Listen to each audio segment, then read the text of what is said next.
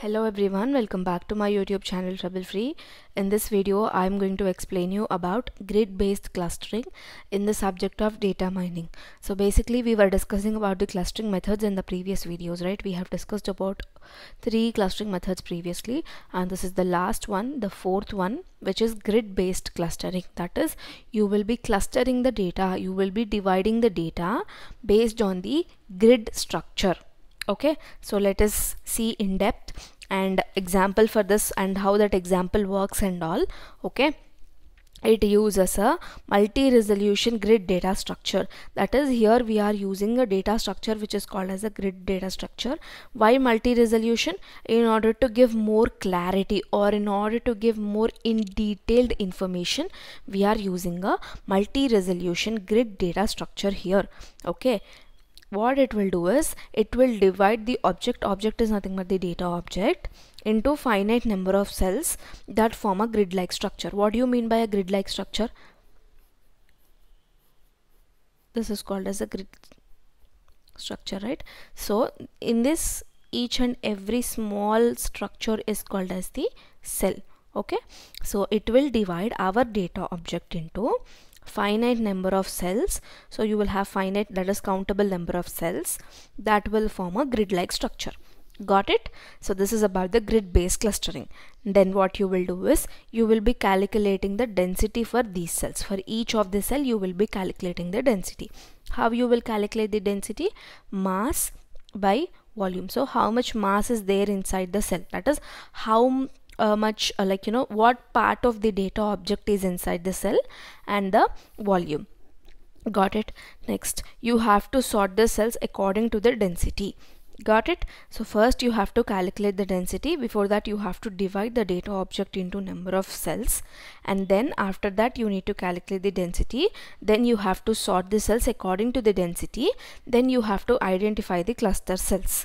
Got it? Sorry, cluster centers. That is, in order to make a cluster you need a center, right, or a centroid. Based on the center itself you will be grouping the data, so you have to do that as well. And then next you have to update the neighbor cells, saying that so and so has been identified as the cluster. Suppose you have identified this cell, suppose you have identified cell C8 as the cluster.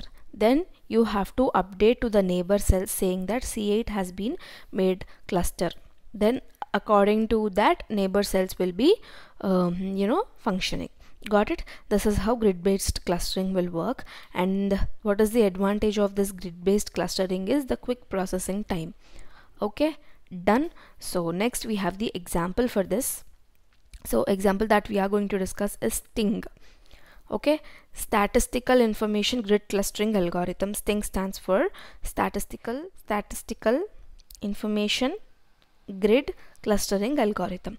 Okay, here the same will happen. What happened in the grid clustering, the same process you will follow here as well. The spatial data is divided into rectangular cells at different levels of resolutions, and these cells will form a tree structure. What do you mean by spatial data? Maps, example Google Maps, or normally maps are the example for spatial data. Got it? So the spatial data is divided into number of rectangular cells at different levels of resolution. That is, resolution is your wish, whether you will be dividing the cells into 1 centimeter into 1 centimeter cells, or you will be dividing it to 1 millimeter into 1 millimeter cells. That is your wish, at different levels of resolution, and these cells will form a tree like structure. Okay, that is what happens in the STING algorithm. So as I said, we have different levels of resolution. So cells at higher level will have smaller cells when compared to its lower levels. Smaller cells, not small number of cells. Smaller, the size of the cell will be smaller when compared to its lower levels, because the number of cells at higher level will be more. As you go up, you will be dividing it into more smaller and smaller blocks. Got it? So here for each and every cell, what we will be doing is, we will be calculating the mean the count, we can calculate the mean, the count, minimum, maximum, standard deviation, and the type of distribution. So type of distribution means nothing but it is a normal distribution or random distribution, like that. Okay, so we can calculate all these parameters. So first of all, what is for what purpose we are using this Sting algorithm?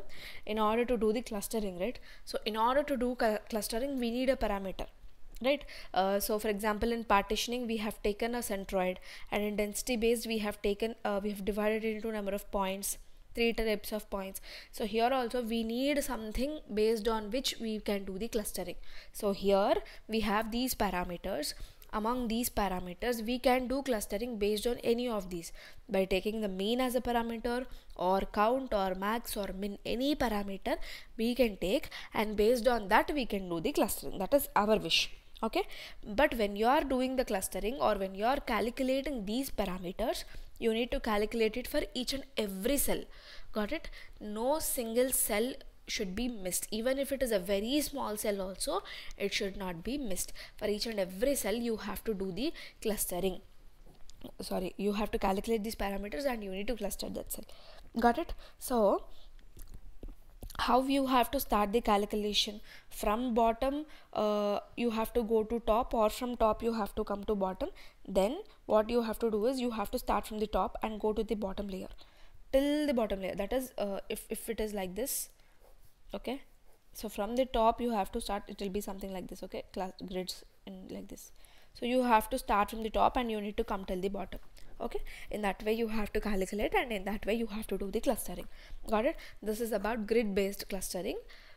Simple, you are dividing it into number of cells, and based on that you are doing the clustering, and the example is Sting algorithm.